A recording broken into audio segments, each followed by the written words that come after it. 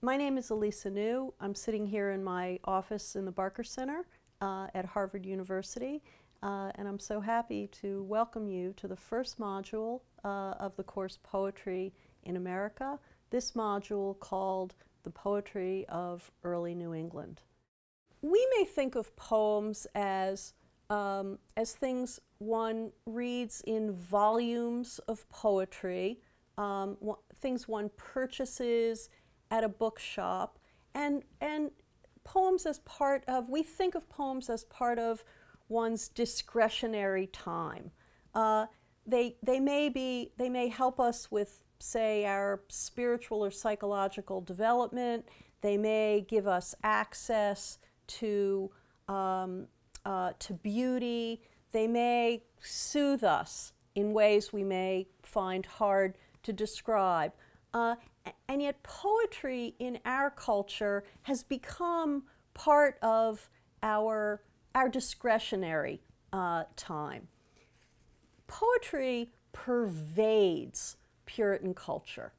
Poetry, one encounters poetry in every institution of Puritan culture. As I've already said, in reading the scripture, one encounters language that in many of the books of the Bible is patterned, is formed. Biblical parallelism will become important for the Puritan poet.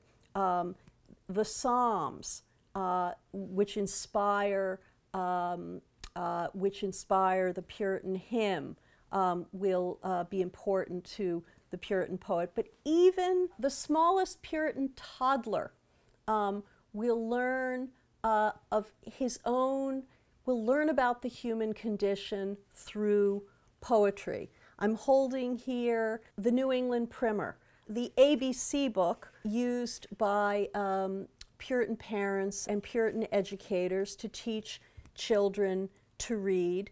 Every single part of the New England Primer, and this is certainly the case with children's books to this day, every single part of this book is written in verse. The little lamb doth skip and play, always merry, always gay. The whale's the monarch of the main, as is the lion of the plain.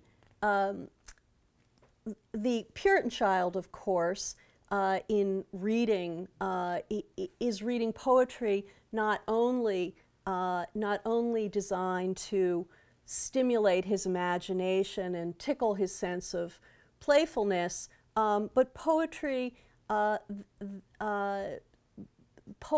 devised to help him understand what's really primary, that is, to understand the ABCs of his spiritual condition.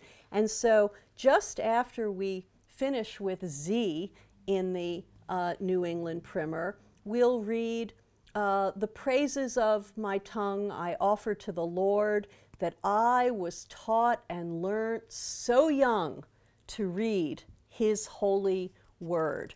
Spiritual education, the spiritual curriculum, and the curriculum in literacy are both achieved through poetry. Reading any Puritan history, any account of the early settlement of New England, we'll find poems. Many of these poems are elegies for departed leaders, dead leaders.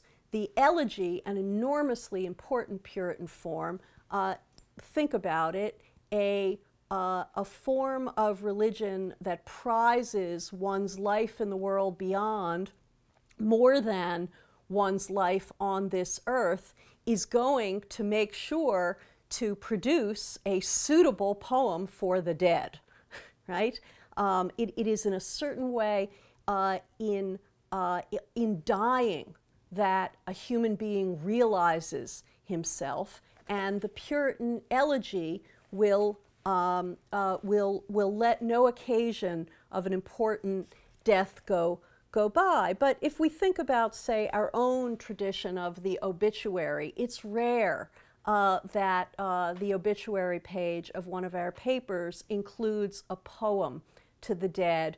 No account of the death of a leader, whether in a history or in a more contemporary form, would ever be without its poem in this culture.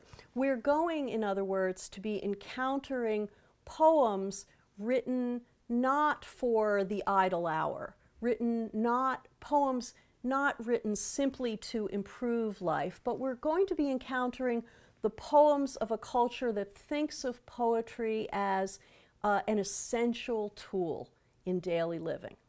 In this module, we'll be reading the poetry of early New England. This is a poetry rich with the geography and natural features of North America. This is a poetry surprised by beauty and chastened by dangers. This is a poetry that dwells in the seen world, in the literally encountered world, but also a poetry that dwells in the unseen world. New England poets, and especially Puritan poets, are very, very attentive to the invisible as well as the visible world. And these are poets, as you'll see, who try to infer the visible world, those aspects of it they may be able, from the visible world. That activity makes even those who don't write poetry poets, since the ordinary layperson is always looking for hints, for images, for evidences in this world of the world beyond, of the world to come, which is to say that ordinary Puritans dwell in a world of similes and metaphors. Ordinary Puritans are constantly making connections between what they see and what they imagine heaven must be.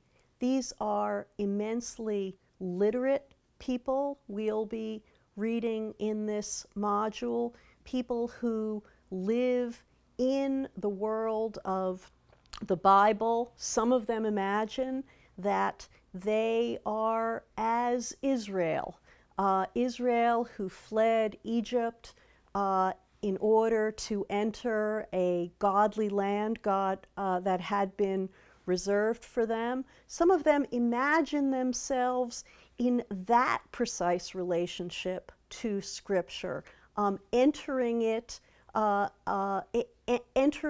as God's next instance of the godly people of Israel, living within Scripture, having been adjured by Martin Luther and other reformers that by Scripture alone, the Latin phrase is sola scriptura, by Scripture alone does the believer come to understand God's revelation.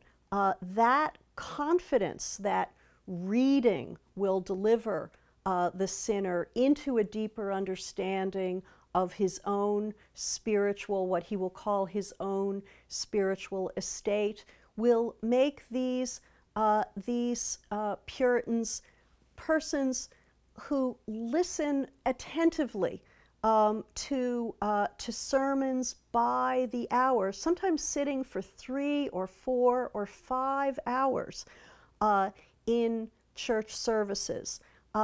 These are people who, in those moments they can find for private time themselves, not only meditate on their own daily actions and on their own thoughts, but write out these meditations.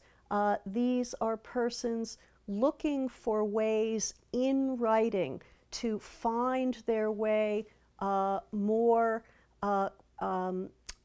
fully into understanding and into a life more fully consonant with the wisdom of the Scripture.